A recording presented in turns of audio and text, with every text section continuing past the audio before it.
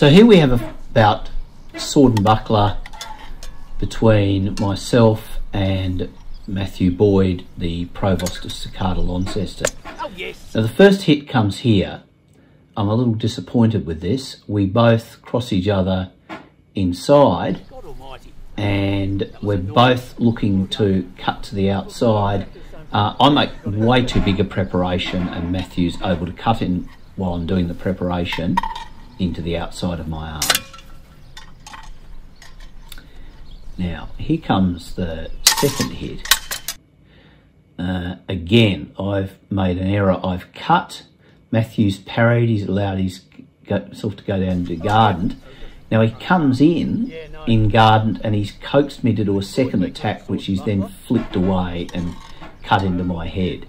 I shouldn't have made that second attack. I should have kept my sword in reserve for either a parry or a cut when it could do some good. Now, get one back here. So I'm cutting and it hits onto Matthew's guard. He goes to riposte, and as he does so, I just slip back a tiny bit, allowing his attack to miss and strike him with, into his head and down his arm. No, it was just the glancing swords. Yeah.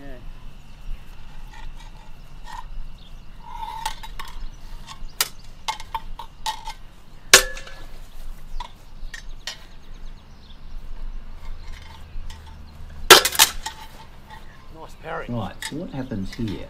Matthew attacks.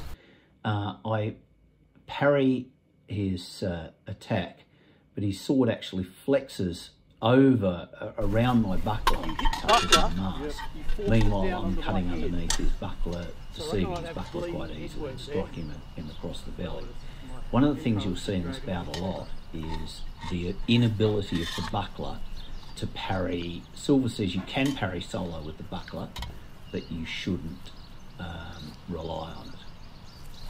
So what happens here is we both cutting down the centre. Because I was in more of a Stoccata ward than a forehand ward, I needed to do a preparation, and that enabled Matthew to outspeed me. My attack was too slow. Oh, yes. He parried with the buckler and I didn't. Now, another hit here. I'm very disappointed with this one. Matthew deceives. He looks like he's attacking the outside and then the inside, then he attacks the outside and strikes me in the mask. I nearly get back out of distance, but not quite. And I'm hit again. I'm not doing too well so far. Matthew steps in. Again, I'm making too big a preparation and he attacks into the preparation and cuts me into the arm.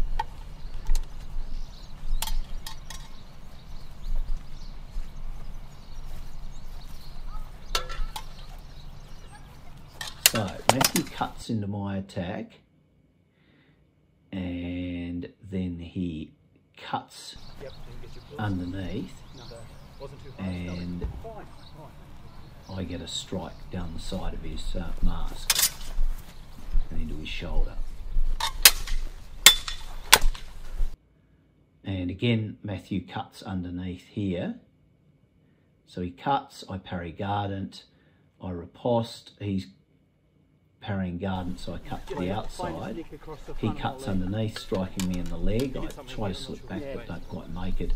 But as I'm being struck in the leg, I get him a good solid cut onto the head.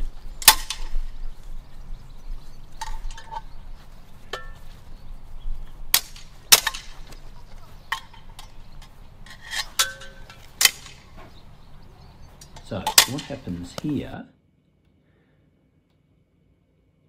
So I cut into Matthew Parry's guardant, and then as he makes a cut, I cut down across his forearm.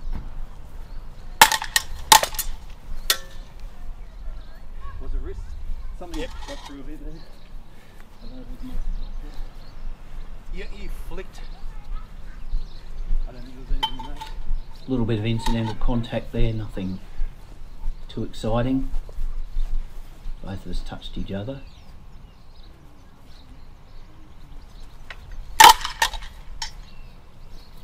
When we're parrying with sword and buckler together, we're mostly successful, but in cases like this, Matthew threatens to the outside and then cuts to the inside, and I go to parry with buckler alone, and it's unsuccessful. He manages to cut underneath it.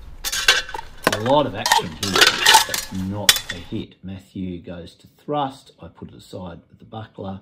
He manages to deflect my cut with his buckler, and basically both of us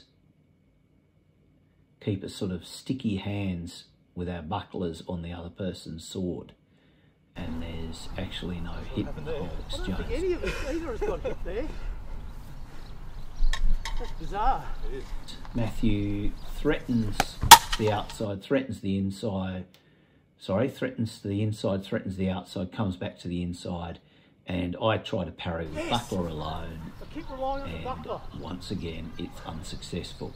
Don't parry with your buckler. Silver recommends to parry with the sword, or the sword and buckler together. It says you can parry with the buckler, but don't rely on it. This time I managed to slip back to avoid Matthew's undercut of my buckler.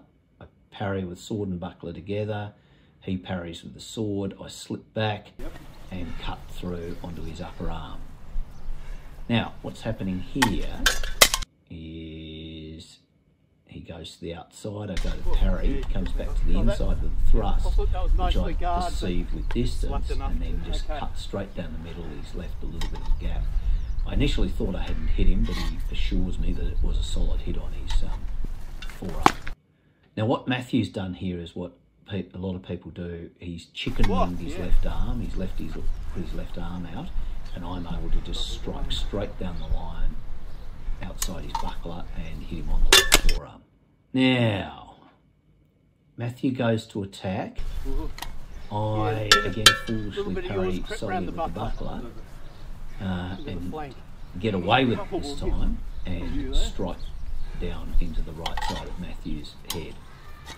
A little tiny bit of that Matthew's hit again curled around the back of my buckler, so I wouldn't have come out completely unscathed. And once again, Matthew parries sword and buckler together. I go to parry sword alone. He scrapes down my buckler and strikes me in the leg. So my big mistake in this bout again and again is trying to parry with buckler alone against the instructions of the master of teaching.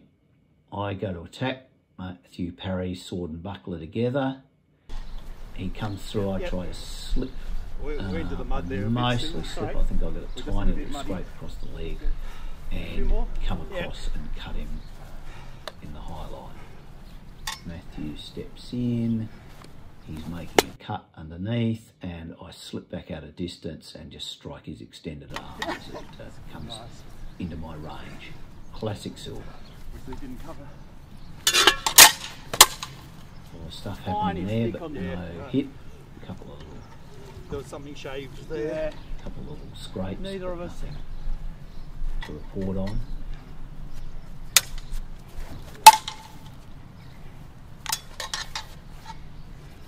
And I'll save this till last. So I threaten in the inside line, threaten in the outside high line. Matthew goes to parry that second threat, and I just flow around his parry and strike him in the outside low line across the belly. Classic silver redirection. Thanks for watching.